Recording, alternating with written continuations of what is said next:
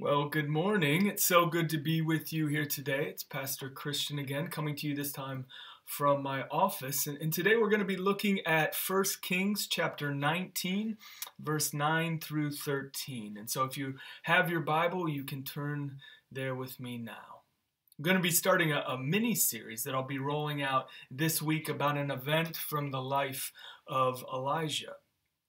But before we jump in, we need to cover a bit of the backstory. And so Elijah was a prophet in Israel under the reign of King Ahab and Queen Jezebel. And following a great standoff between Elijah and the prophets of Baal, Elijah was able to call down fire on his altar, proving that the God of the Jews was the true God. Elijah subsequently had the prophets of the false god Baal slaughtered, which drew the ire of Queen Jezebel, who then promised to kill Elijah.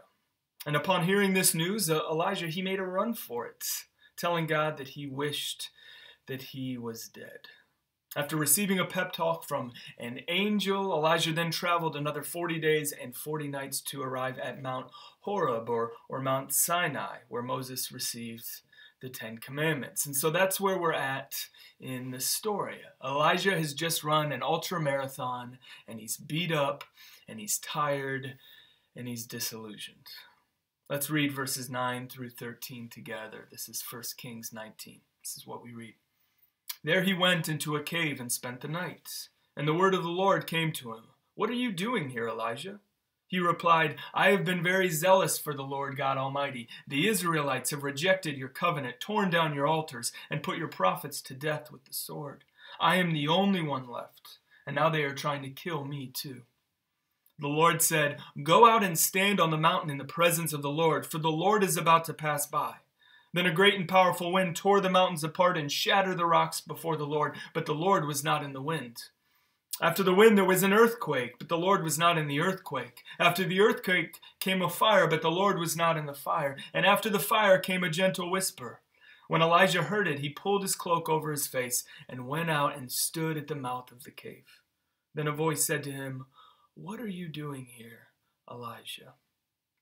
It's the word of the Lord. Today I want to talk about how we get stuck. Because that's Elijah's predicament, isn't it? He's stuck. What are you doing here, Elijah? The Lord says to him in verse 9. And listen, at some point in every Christian's life, if not on multiple occasions, our Father will gently come alongside us and say, What are you doing here? What are you doing here, Christian? Or what are you doing here, Stephanie or Jason or Brian or Sheila? How did you end up here?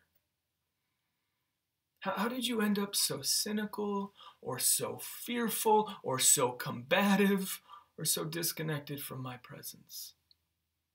Well, we find in this passage a few reasons why Elijah was stuck. And number one, Elijah was stuck because he had failed to remember all that God had done for him and through him. When asked in verse 10 what he was doing there, all Elijah could do was focus on the negative. The Israelites, he said, have rejected your covenant, torn down your altars, and put your prophets to death with the sword.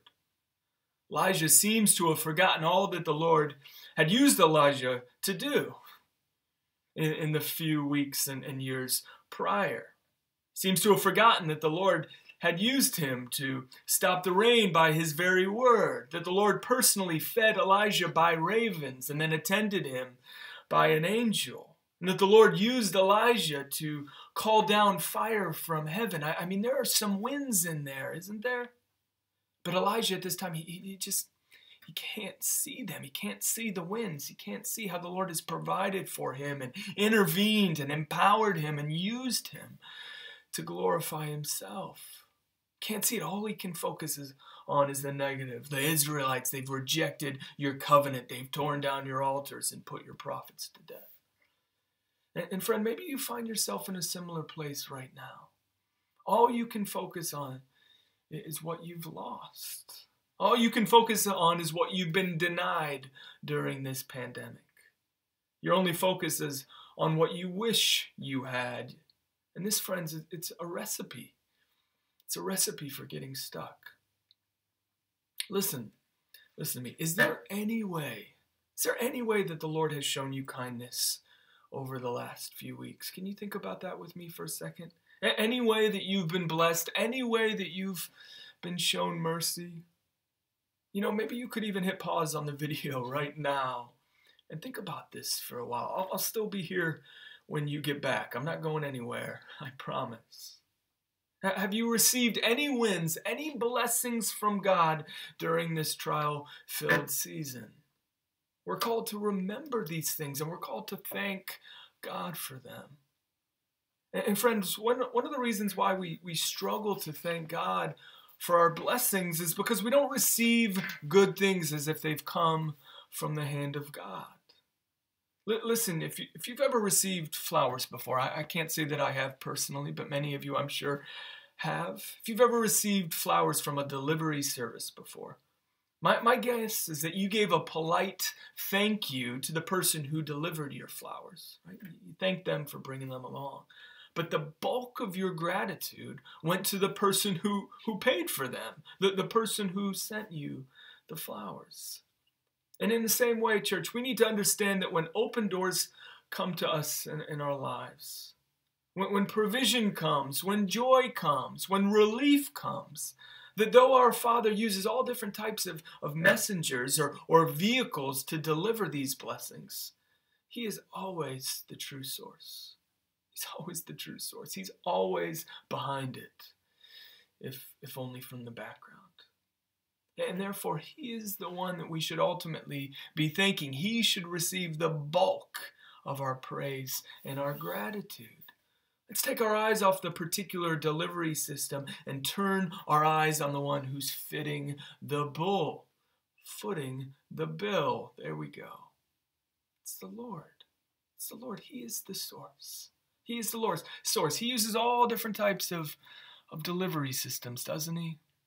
But He is our source. And so my encouragement to you, if you're stuck right now, is to choose gratitude. Choose gratitude. So get creative with it.